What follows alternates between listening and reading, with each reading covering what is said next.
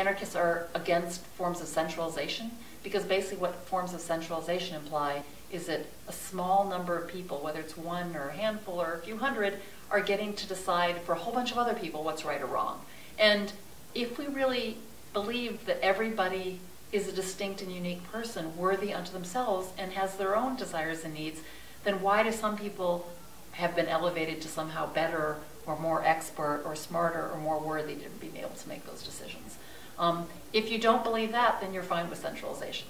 But I think at the heart of anarchism, there's this profound, profound faith in everybody as having value. And that in itself goes against what capitalism's saying. I mean, a part of the reason we even think centralization, not we, but the vast majority of humanity, to some degree ends up thinking centralization is both more effective or the right way or somehow natural, is because capitalism functions completely on this idea of taking away the inherent worth of everything in the world, and the value of every human and every non-human thing in the world. It's suddenly just fodder for some people to do better over others.